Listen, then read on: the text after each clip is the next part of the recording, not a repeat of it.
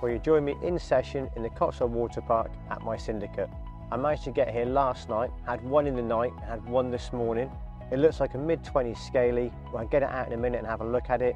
Once you've done that, I'm going to run you through the rigs, the bait and the techniques I've used to get this fish in the net. Without further ado, let's have a look at it.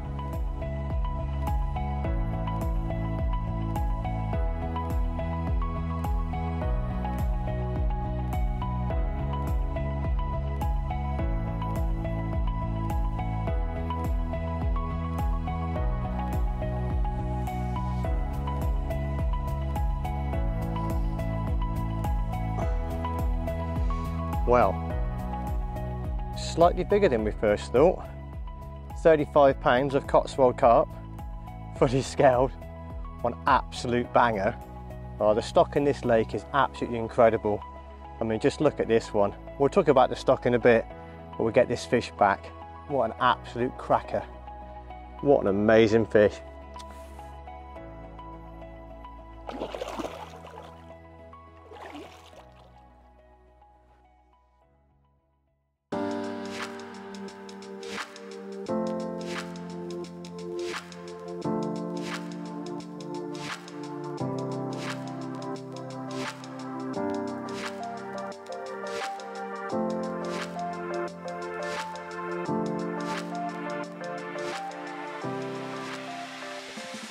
So like I said, I'm at my Cotswold syndicate.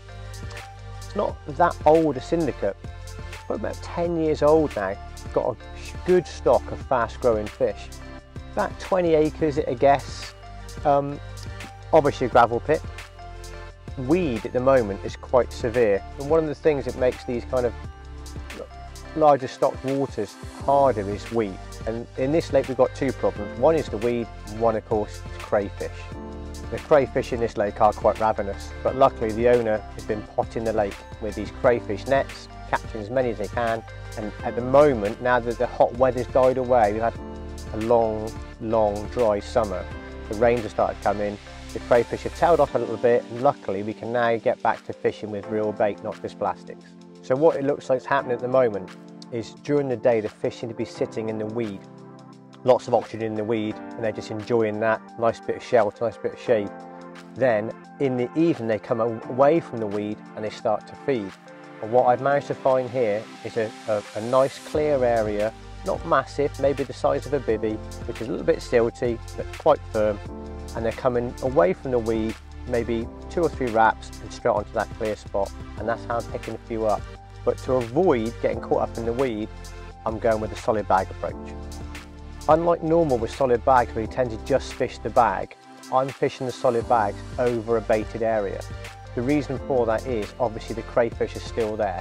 So what I'm trying to do is create a large baited area where the crayfish will come in, they'll hammer through the bait, but that in turn will draw the carp in.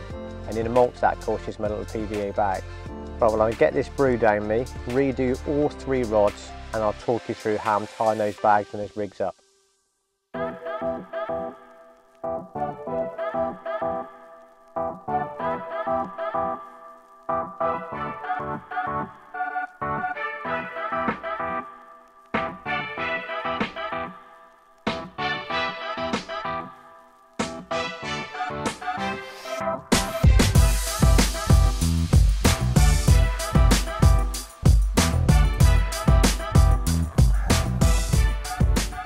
One of the things about fishing with lots of weed is your line lay once you cast. And what I'm trying to do now is just to tease the line basically around the little floating weed beds that are out there, so that I've got a reasonably good presentation. The most important bit is the last 20 foot really, but you don't want it looping around a floating weed bed just drifting off in the wind, you know. Common mistake actually when fishing with weed is to fish with your clutch really loose or your bait runner switched on to super loose.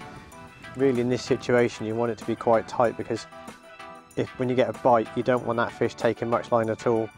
So just this, you know, just enough that you're not going to pull the rod in, but nice and tight. They sometimes call that locked up, but it's not really locked up, it's just tight.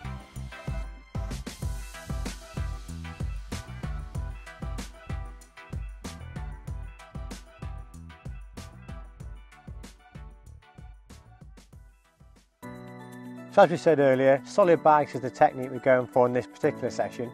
A couple of reasons for that. One is the weed.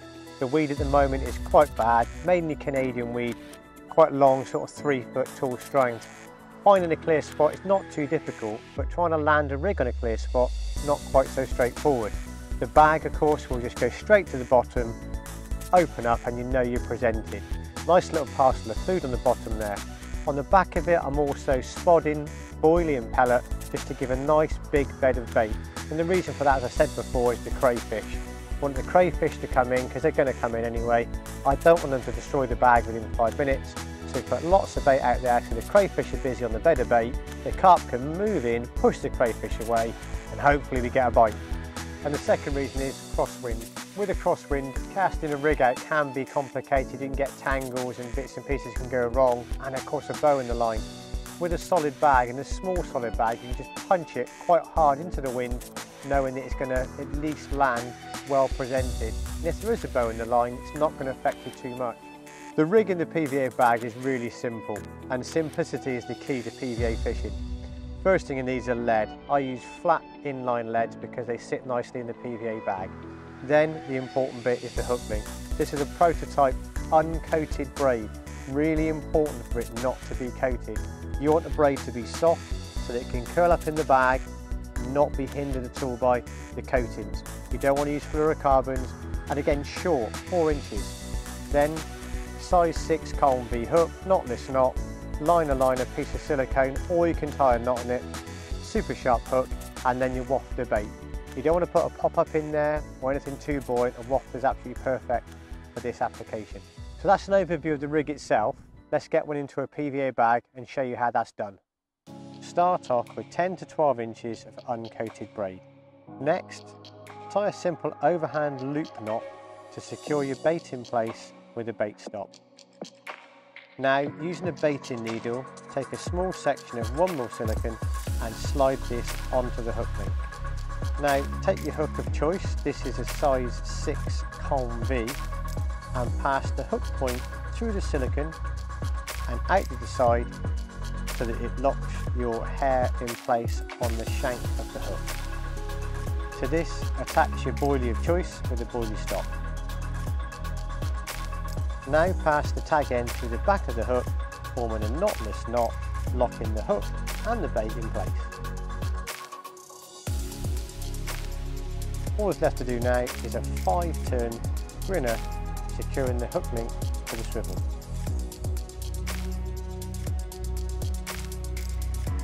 Take a fade solid bag, in this case I'm using a medium bag. You're going to fill the bottom of the bag to about ½ an inch. Next job is to drop the lead into the bag and work it towards the back of the bag, keeping your hook bait out of the way. Now fill the bag to about 2/3 and then using your finger just make a small hole for the bait to sit in opposite the lead. Next thing to do is to gently drop the bait into the hole and just tease it into position, ensuring that everything is clear and not tangled. Now continue to fill the bag, leaving 1 to 2 centimetres at the top. Now holding the top of the bag, start to tap the bottom of the bag to help compact the contents. First, seal the bag by licking and twisting. Then, using some fade PVA tape, take off around 6 inches and wrap this around the bag 4 or 5 times, finishing with 2 double overhanded granny knots. Now take a boilie needle to release the trapped air and pierce the bag in the bottom corners.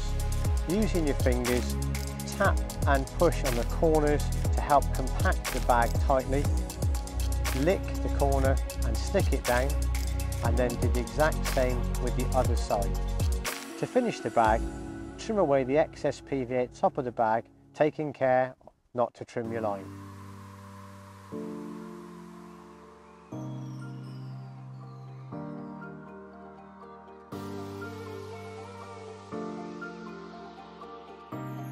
Well, the day has passed quite uneventfully. The weather's been up and down. We've had quite big winds, a few downpours, then brilliant sunshine, boiling hot. So it's been all over the place. But looking at it now, it's starting to calm down a little bit. Fish are showing off the back of the spot, which is quite good. I've just finished putting some bait out, and now just got to put out 3 bags on the spot, get them right. I've tied up several bags just in case I drop it short or go a little bit left, a little bit right. Really important with bag fishing that if you are bag fishing and you go a bit short, wind it in, tie it again. So I'm going to get them 3 on the spot and hopefully we'll bag one by the morning. With the bags ready, the rods were deployed to the baited area. The wind had eased off throughout the afternoon, meaning I could get the rods perfectly in place for the evening ahead. Well, that's 2 rods out, 3rd and final rod to go out now. Won't be touching those until they either go off or we have to recast in the morning. Let's get this one out.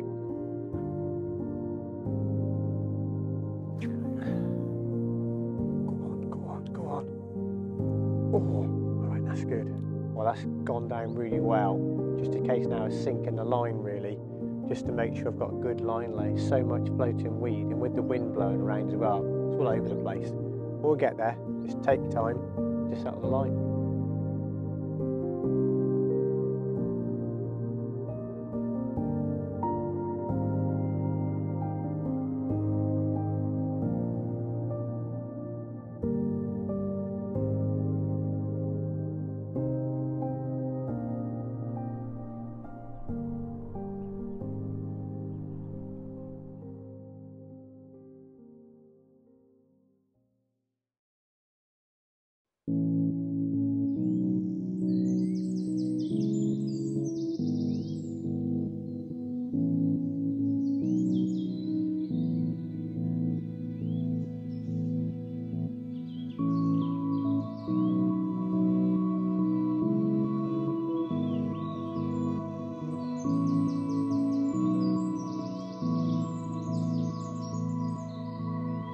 Well, the night passed really uneventfully, to be fair. In fact, I was surprised that it passed uneventfully. Put a really good bed of bait out there. The fish were sort of showing in the area, but nothing happened at all, not even a single beep. So really, bite time's up till about 11 o'clock on this lake. I think we're going to sit it out here. There's a good chance of a bite. I don't really want to recast the rigs because you don't really want fresh PVA on top of old bait. It just looks a bit wrong. So I think, you know, good chance of bait, still nice and sorted, like well presented. We know that anyway. Crays wouldn't have done the hook baits in, not all 3. So we're going to leave it out there till about 11 o'clock. And if nothing happens by then, we're going to go on the hunt. A couple of bags, and we're going to go in the shallows and see if we can find the fish in the shallows. Maybe just flick a bag to them. So that's the plan at the moment. Neck this cup of tea and see how we get on.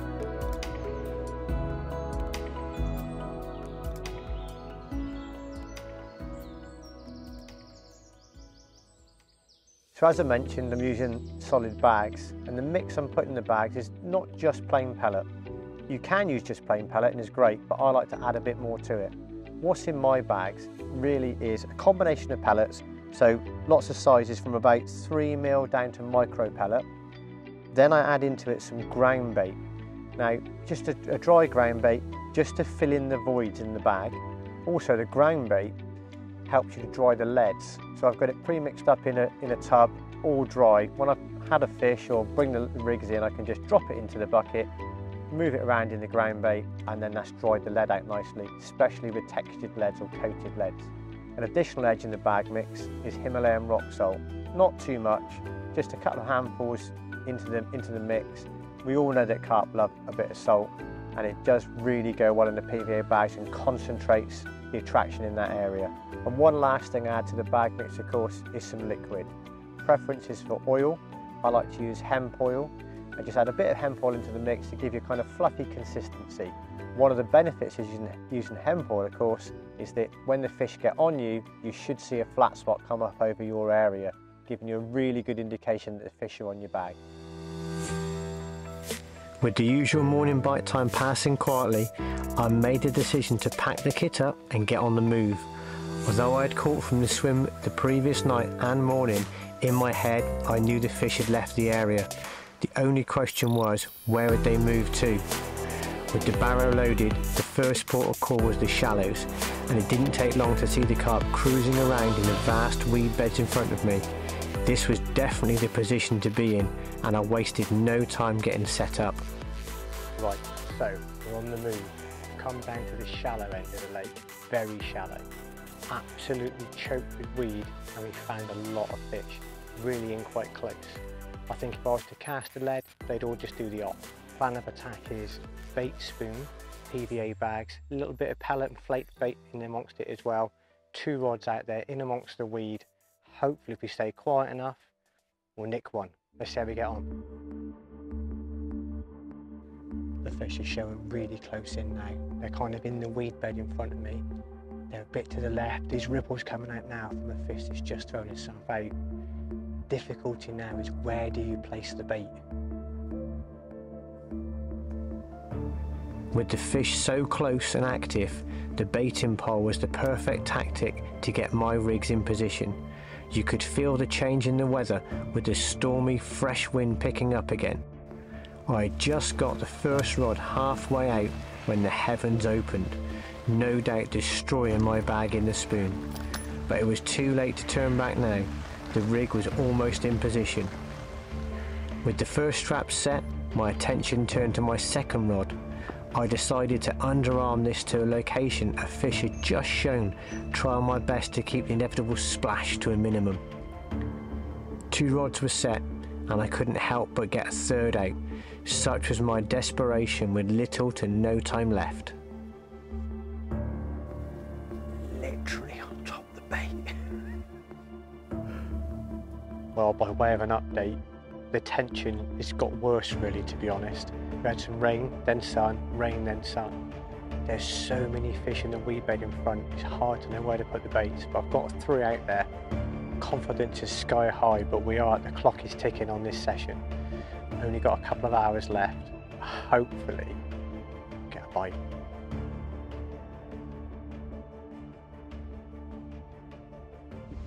We've got non-fishing hook like that. Yeah, bite. He's in, bro. We've got one on. The middle rod is just absolutely melted off. And we're definitely into a carp. Trick now is feeding it through this weed. As with earlier in the session, the solid bag's just been the one. You know, working with this floating weed and lots of weed and debris on the bottom. Just know that bait's presented, so dropping that bag in there has just been the one again. This looks like a really good fish as well. Right, let's try and get it past that cray pot as well, over the marginal weed. Come on, in you come, in you come. Come on. Oh, it's got loads of weed around it. This is a very amateur attempt at netting the fish. Oh, there he is. Oh, woo. Yes, we've got one. Well, it looks like a good scaly banger. Apologies for my quietness during playing that fish, but there's so much weed out there I had to concentrate on getting that fish through the weed.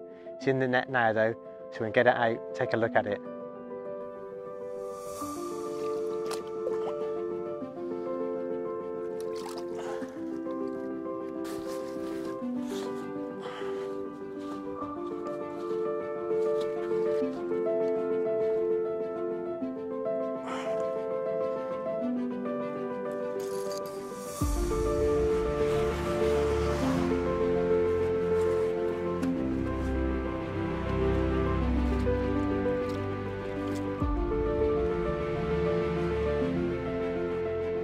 Well, check that out.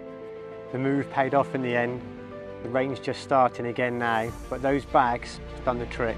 This mid-20 awesome Cotswold scaly carp just couldn't resist the PVA bag.